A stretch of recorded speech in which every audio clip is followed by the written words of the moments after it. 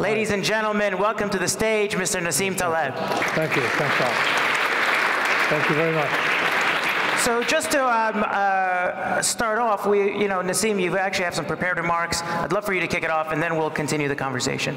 Yes, I mean, it's not that, they're not remarks, by the way. So hold on, let me, they're much less remarks than pictures I'm going to show. Anyway, so I just wrote a book called Skin in the Game, which is volume 5 of a collection called Inserto. And it takes a while to figure out what you're writing, what your subject is. You know vaguely the details, and then little by little things start to sort of like mix together to provide a little more unity to coalesce. So it took me a long time, and now I figured out what it was that I was writing about for the past 20 years. See, I started in life as a trader. I was a trader. Then I started doing that kind of stuff. See, so I didn't start like by doing theories and going to practice. And I noticed that when you start with practice and then start figuring out the theory, that about 90% of the theories you know are nonsense. And then some things are useful, but then that process of going from practice to theory is very different from the one that people have, usually going from theory, they study and then they apply. And of course they misapply. And then the other, so I became progressively I started retiring into this for also by doing mathematics of risk, mainly because of lack of other hobbies. I'll be honest, or incompetence in other hobbies. Like I'm not very competent at tennis, not competent at chess. I lose concentration, which annoys the person I'm playing with. So I have to spend my days doing this. So, and while doing this, I started discovering some stuff. The first thing I discovered is that without skin in the game, this is what happens to a profession. Skin in the game is really when you have something at risk in any situation, so you learn, and also it's the filtering. So I'm not going to talk about skin in the game, but one of its consequences. What is it that we don't quite get about probability and stuff like that? So the first thing I'm going to talk about is fat tails. Fat tails was a subject. Fat tails are not tails, fat tails for animals. I'll describe it in a few minutes. What's the difference? It's sort of the subject of the black swan. By saying practically everything you study in statistics at school is useless for a domain I call extremistan. As a matter of fact, every single intuition you'll build at school will not work. And let's see how.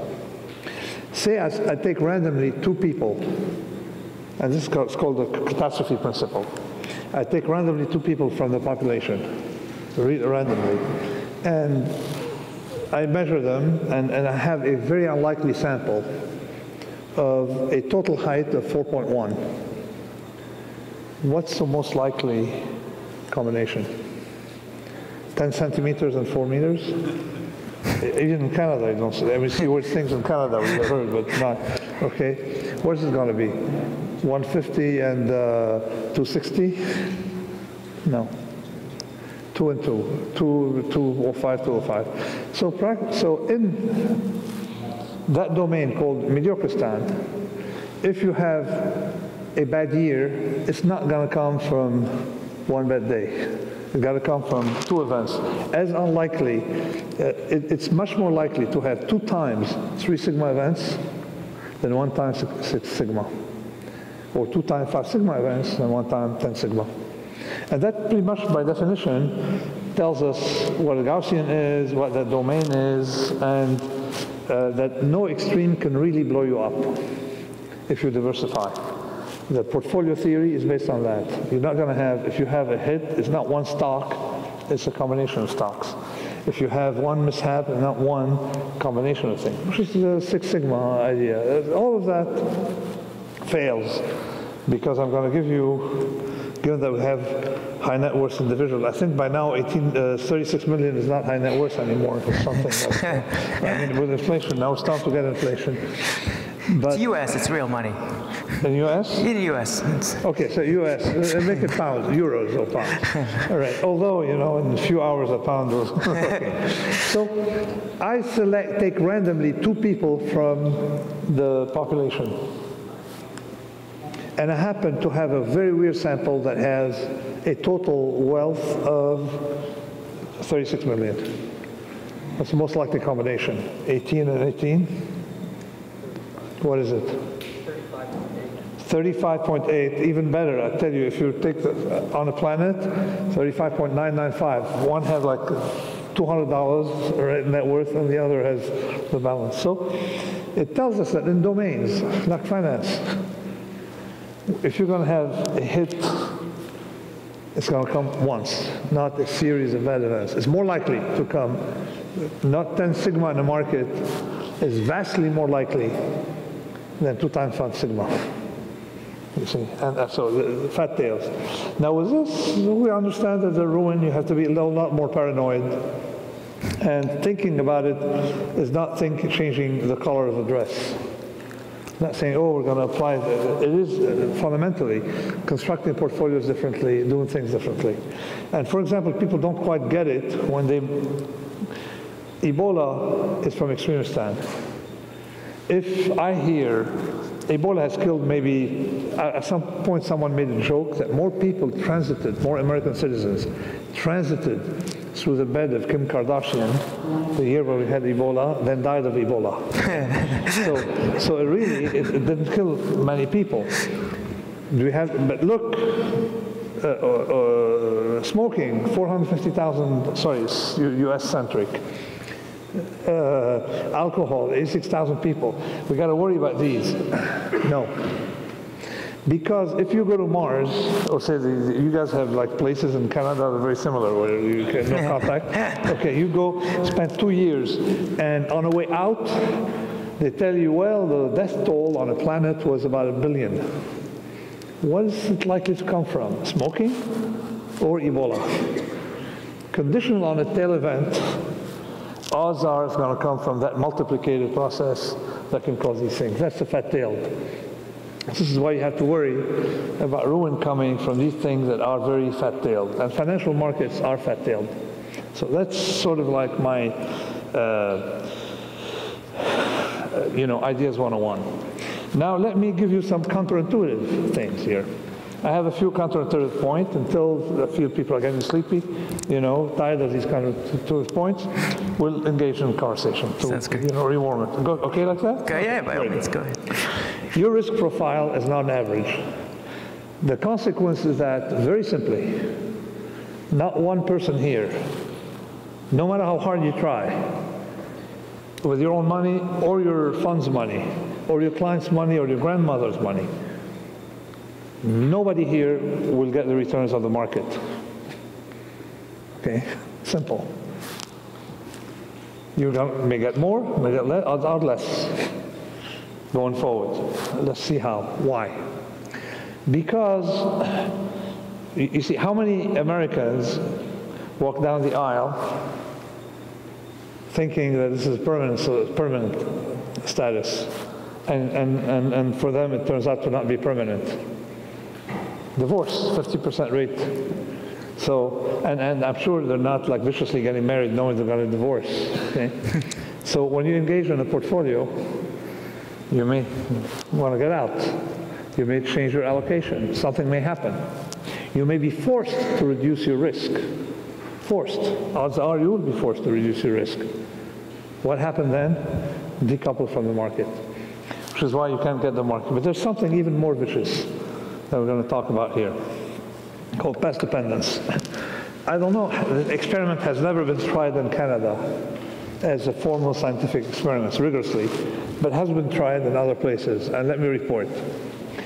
If you wash your clothes first and iron them later, second, you get a different result than if you iron your clothes first and then wash them later.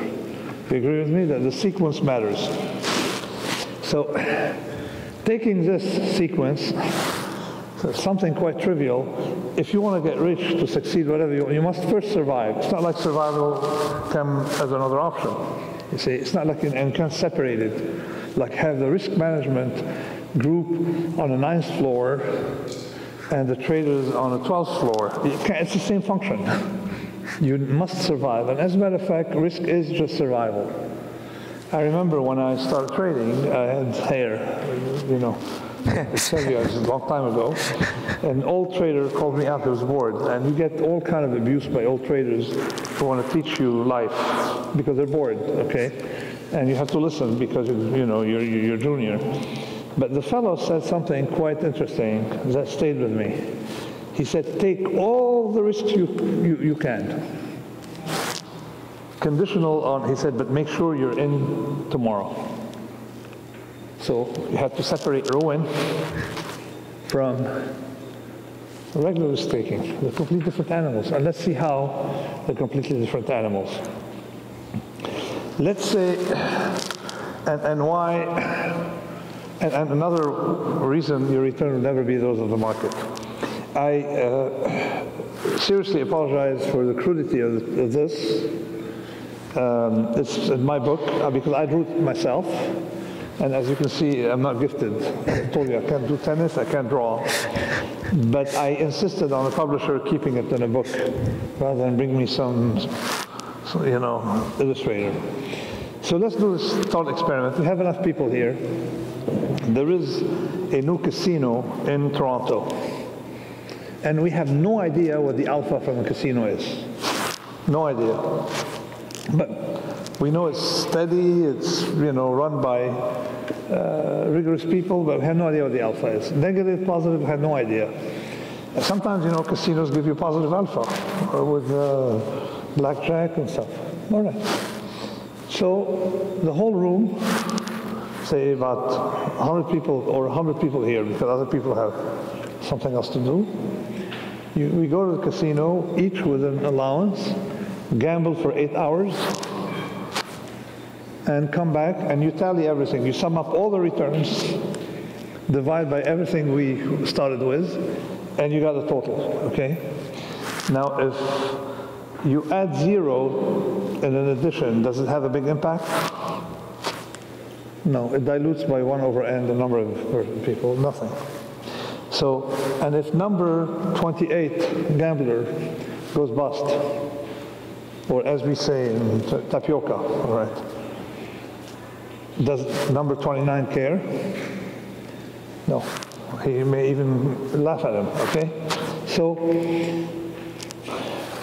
simply people, this is called horizontal probability. Everything in finance is done that way. You compute cost-benefit analysis by summing up probabilities by options. But there's a flaw, and let's see how the flaw is. If any one of us here instead went to the casino for 100 days, not 100 people for 1 day, one person for 100 days, and started gambling, and on day 28, she or he went bust, tapioca, would they be day 29? No. So regardless of the alpha of the casino, once you hit ruin, you're gone. Now, this is not trivial, okay? Why is this not trivial? It changes the way you got to do everything. This, incidentally, is a cartoon about that topic by I hate the cartoonist, okay? I like the idea of he's a cartoonist. So who discovered that? This fellow on the right is Murray Gell-Mann, and the fellow on the left is Peters, both physicists, but Gell-Mann, you may know him, Nobel Prize in Physics. He's known to have a huge ego. I mean, I'm sure this room would be too small for Murray Gell-Mann, let's say. Big ego. And he bullied Feynman. That kind of, he started the Santa Fe Institute. If you have an American genius, that'd be him. Okay, Murray Gell-Mann. Peter showed Gell-Mann the way we compute probabilities in decision science and finance. And Gell-Mann said, this is BS, because of that concept.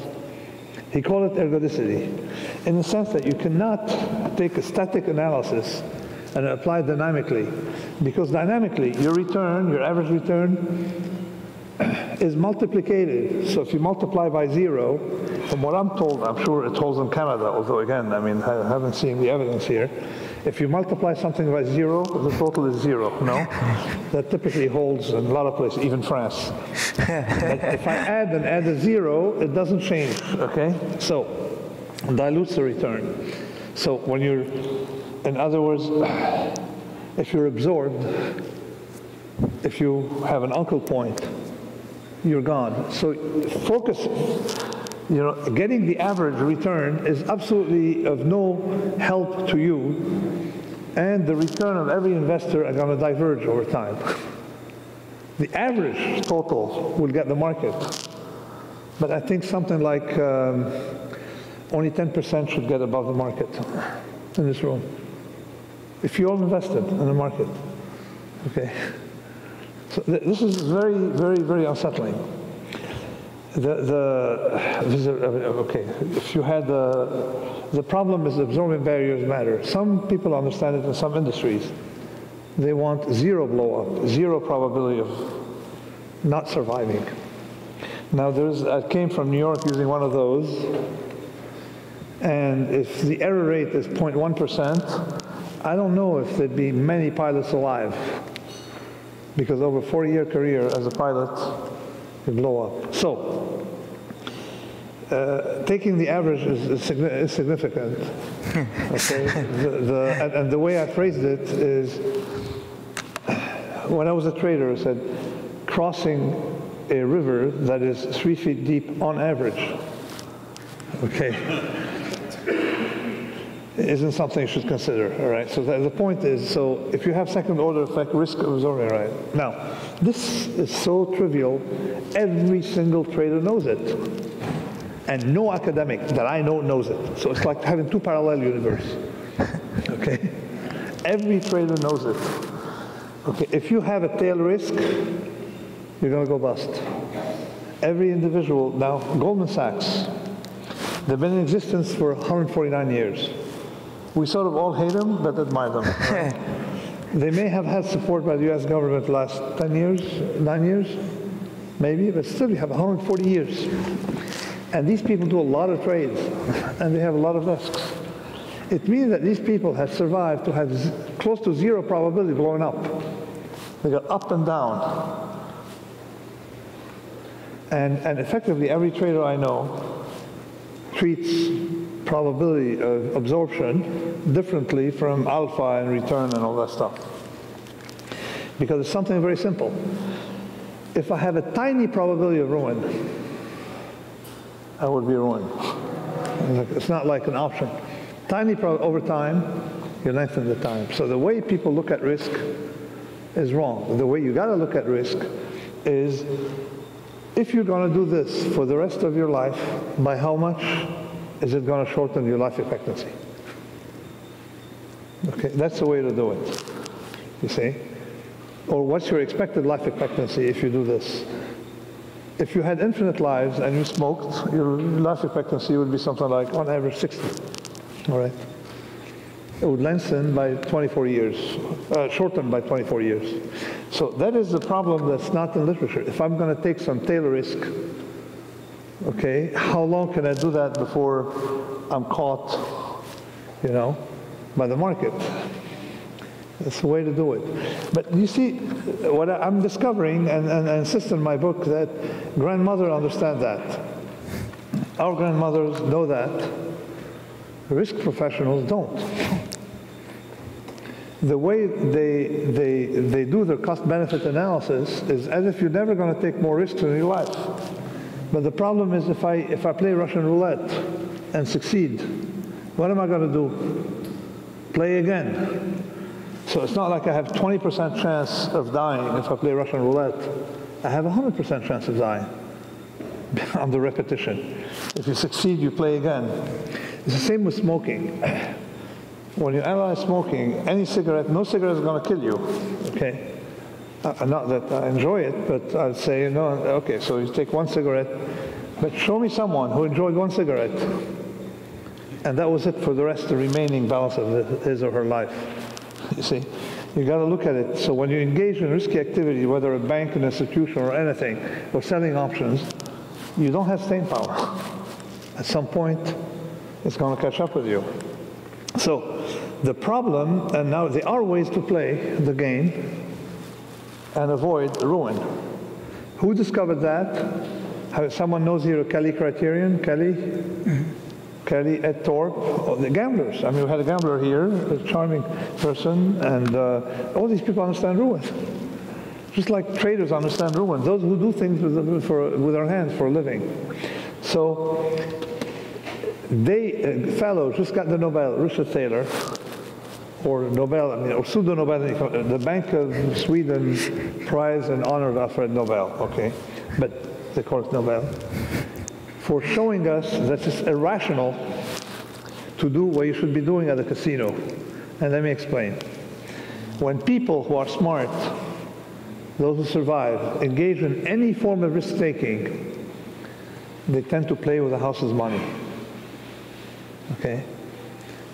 You play with it. Actually, there's even a theorem. There's a book, which was a doctoral thesis of a famous statistician, How to Gamble If You Must.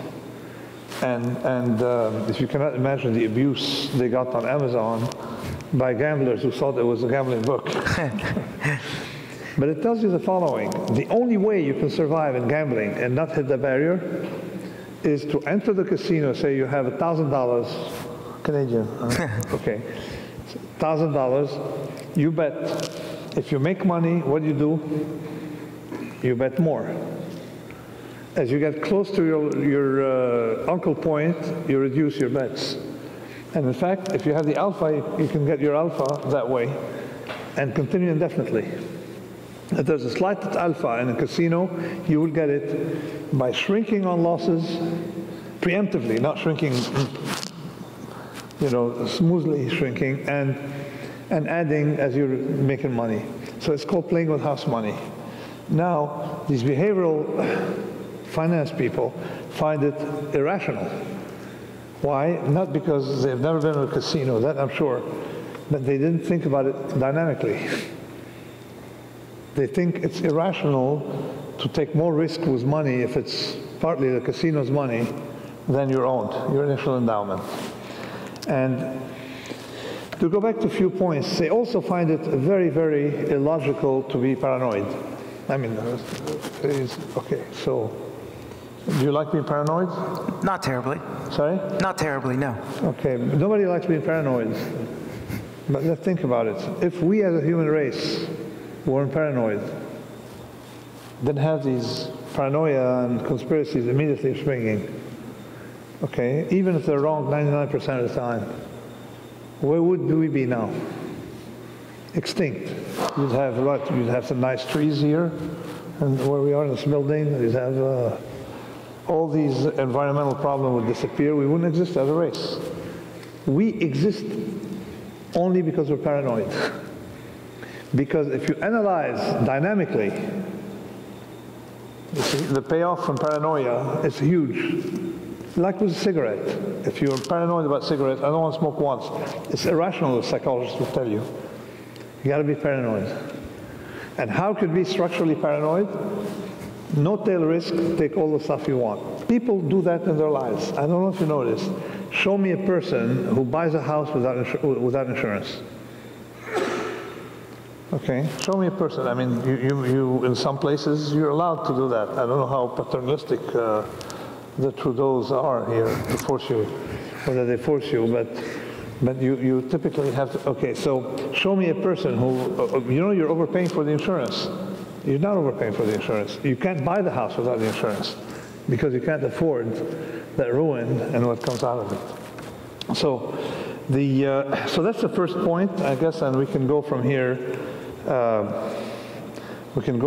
And so let me keep the paranoia on. We can have a conversation. Let me ask you, just yes. Let me come back to the book because it's a fascinating read, and anybody that's engaged in taking risk is familiar with the surface notion of skin in the game. Could you talk a little bit about some of the unintended consequences of skin in the game and the way that it manifests itself? Okay, by skin in the game, I mean thou shalt not transfer your risk to society, okay, while having the benefits in some disguised way, you see. But there's one aspect of skin in the game that's linked to this. A friend of mine, a former Goldman partner, retired, and unlike me, he didn't do math, so he decided to lose his money slowly in the restaurant business. Okay, so that's the way, you want to lose your money slowly but surely, that's the place to be. So he invested in these restaurants, and then he noticed that that business is weird. First of all, if you ever attempted, there's ways to give money to charity and help a lot of people rather than open a restaurant. But he noticed one thing. There are awards in that business. So awards, the best atmosphere with sushi, the best atmosphere without sushi, that kind of awards, all kind of specialties. Then there's a gala. The restaurant that got the awards didn't make it to the gala. Why? Well, because who gives the awards? It's not the clients. You want to impress your clients, not your peers. It's other restaurant owners. So areas that have expertise are defined very simply by people have skin in the game, in the sense that a plumber, his P&L, okay, is not determined by what other plumbers think of him. Okay? He doesn't care about impressing other plumbers. He wants to impress his accountant. These survive. And also, there's no BS in this. But academics, who judges academics? Other academics. Other academics. So therefore you can have, as we have in financial economics and economics, macroeconomics, people completely out of sync with reality. And we'll never know. Because there's no, but a pilot of a plane, all these people, they're in sync with reality, because those who are not, guess what? Where are they? Pilots who are not in sync with reality, where are they? At the bottom of,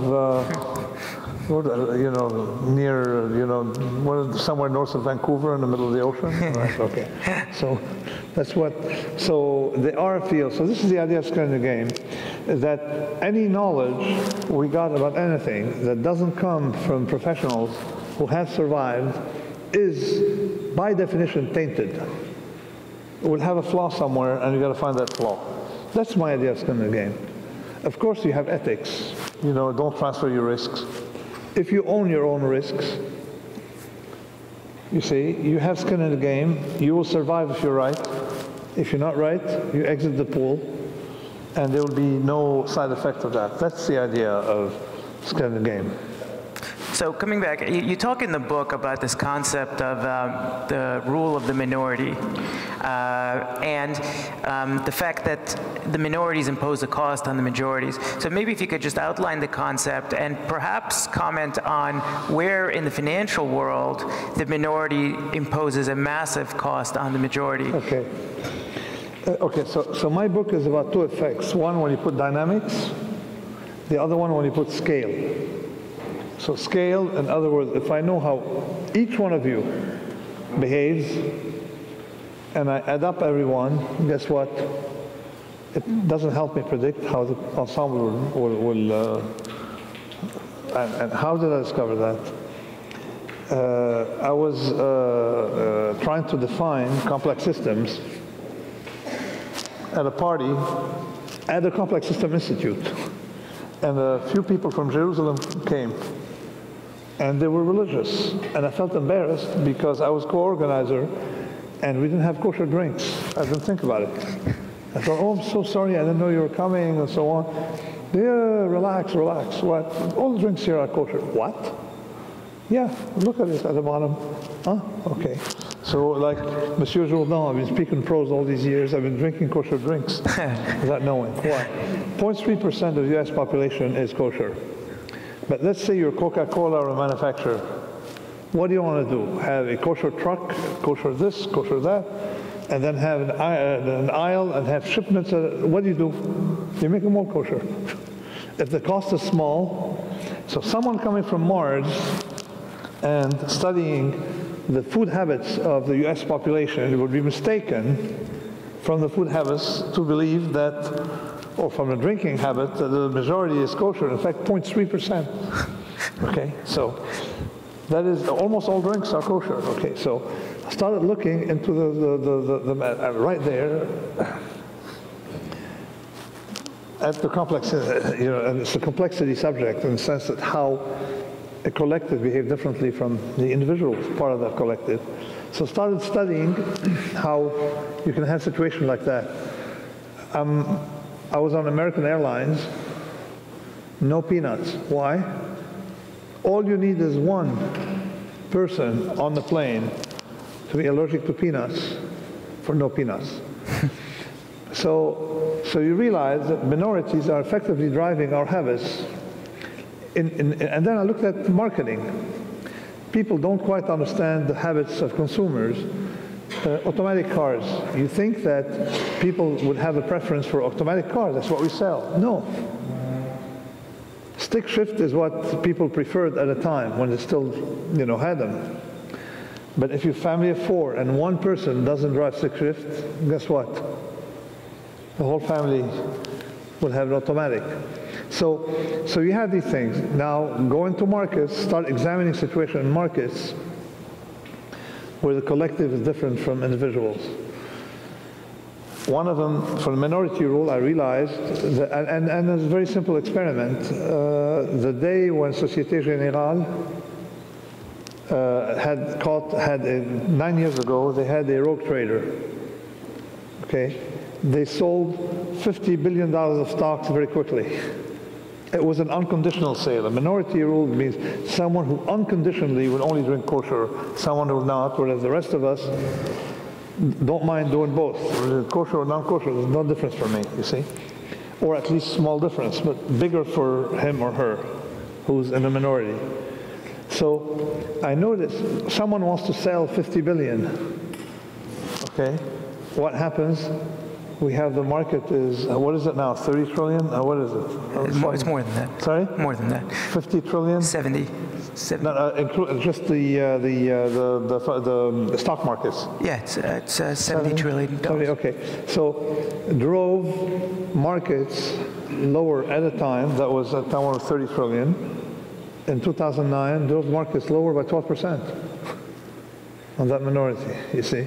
So you realize there's always someone willing to pay up or someone willing to sell down, and an auction and it determines prices, not the collective.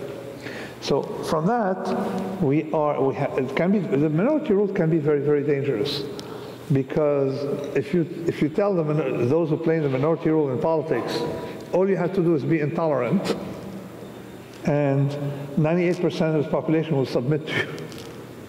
You see, but also it works for ethics. If you are a thief, you don't mind eating non-stolen merchandise, no? I mean, I've never been a thief, or I won't say it. But an honest person will refuse. So all you need is a minority of honest people for society to be honest.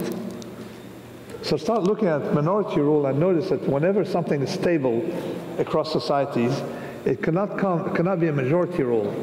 By definition, majorities fluctuate. It got to be a very potent minority rule. Whether in politics, whether in human rights, whether in, you think with Saudi Arabia now, what's happening in Saudi Arabia, do you think it's because the majority of people don't want to deal with Saudi Arabia? No, all you need is a minority of people who are intolerant and willing to shame others and say, I will not do business with you. I will not hire you as an actor. I will not play tennis with you if you, help Saudi Arabia. And suddenly you have a spiral from there. So one of the other concepts you talked about in the book, which I thought was intriguing, was the notion that the affluent are typically easier to exploit than the non-affluent. How does that reconcile with the fact that, I mean, look, everybody in the room is sort of at or near the 0.1%, and these are typically savvy individuals that have built businesses. How does the fact that they're affluent are easier to exploit reconcile with that? I mean, that was Seneca who said that basically that if you're much more likely to be a turkey of someone, because more people will try to take your money if you're rich than if you're poor. Okay, and the examples I give are mostly from my private life. Is a few times, I mean, I like a good meal, a good traditional Italian meal, a reasonable price. And sometimes you drag them to these torture sessions in some 3-star Michelin, or you have to eat microscopic food, and we have to concentrate. So I told myself, listen, would I pay $300 for the pizza, a good fresh pizza with fresh basil and fresh herbs? If I had to choose between this meal for $7.95 or the pizza for $300, I think I would pay $300 for a pizza rather than these complicated meals. So I realized often when you're rich, you become target of people who want to change your lifestyle so they can make more money off of you.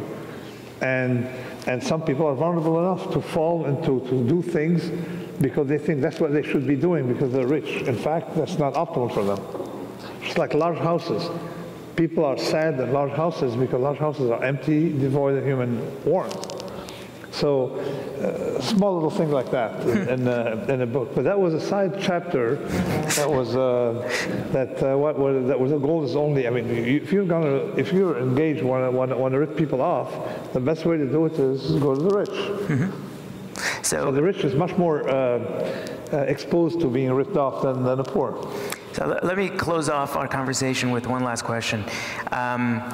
You know, you have, again, this is an investor conference. Everybody in the room, to some extent, is involved in investing.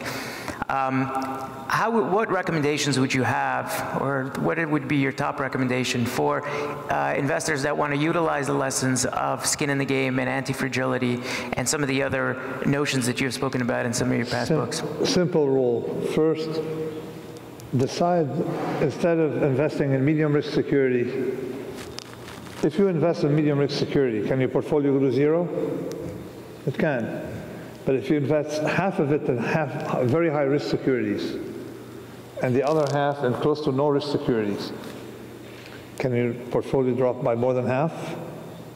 No. So the whole idea is try to switch your risk preferences around with the same risk preference, switch your allocation around to have a part that you'll never lose and a part that you lose. So in other words, buying protection on a portfolio, okay, allows you to be much more risky, to take much larger risk for the portion because you don't have ruin. So, which is what I call the barbell. So that's one, everything flows from the same idea that you want to avoid ruin.